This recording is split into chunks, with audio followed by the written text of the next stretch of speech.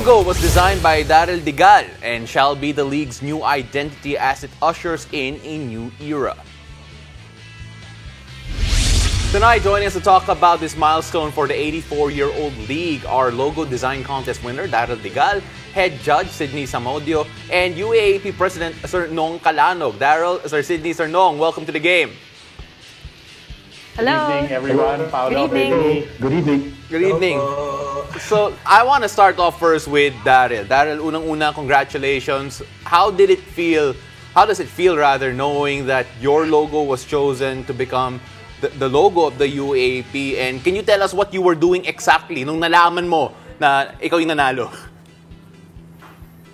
First of all, sobrang surprise po ako na ako po yung nanalo. Actually, I got a random call from Sir Mikey at po yun. And I was really surprised. I really don't know what to say, what to expect right now. I'm just so happy, very honored that I got this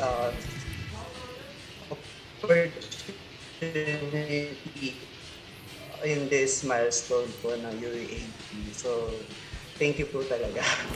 Well, alam mo, Daryl, hindi ko alam kung bakit ka na-surprise dahil napakaganda ng logo na ginawa mo. But let's backtrack a little bit. Why did you, think of joining this competition in the first place?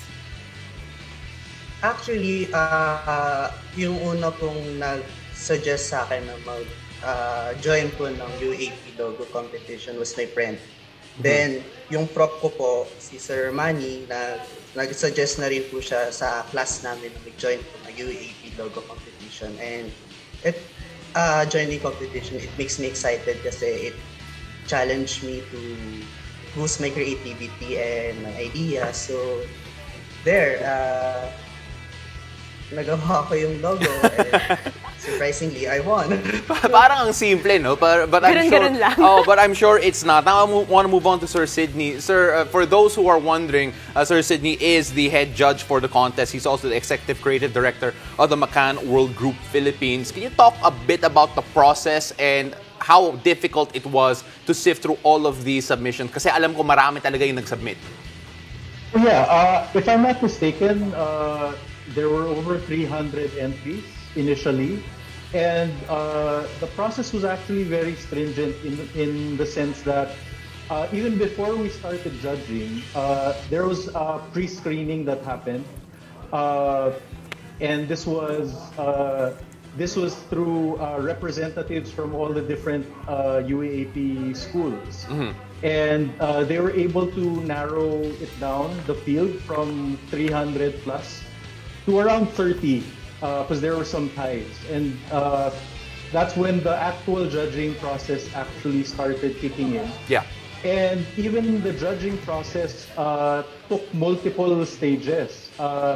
There was preliminary judging, then there was a judging of the top 10 and ranking the top 10. So every round we told ourselves, the judges, that we wanted to look at all the qualified entries with fresh eyes and see, it's a very momentous thing, trying to replace a logo that's been around for 8 decades. So we wanted to make sure that we chose the right one, and I believe that we did with the winning logo.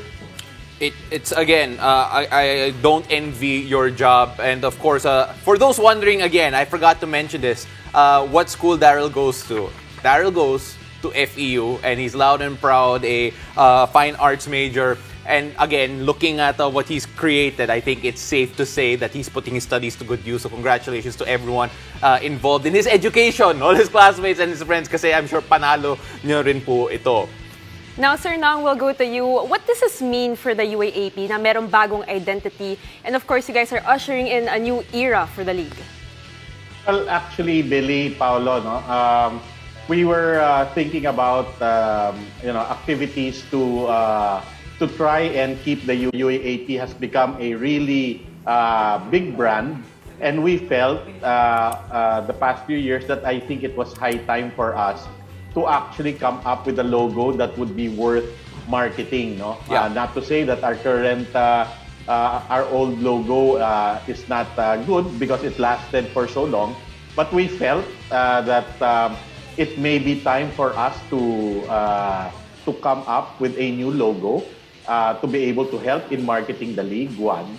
And then secondly, because we are coming from a pandemic, normally kasi when we were consulting, you usually come up with these logo design contests at momentous occasions, no? Like 100 years, Yes. diba? Mga ganyan. But we felt that since we were coming out of a pandemic and we were starting again, hopefully by the first quarter of 2022, and we have a new partner in Signal, it would be a perfect occasion to parang relaunch or a rebirth of the UAAP with a new logo and with a new partner. Yeah, Sir Nong, again, this coming in right after the pandemic, we completely understand your point. Now, moving back on to Daryl, just really quickly here, could you describe to us kung anong kwento ng logo na to? What was the inspiration and what do you want people to see when they see this logo? Actually, yung logo, it has a lot of representation.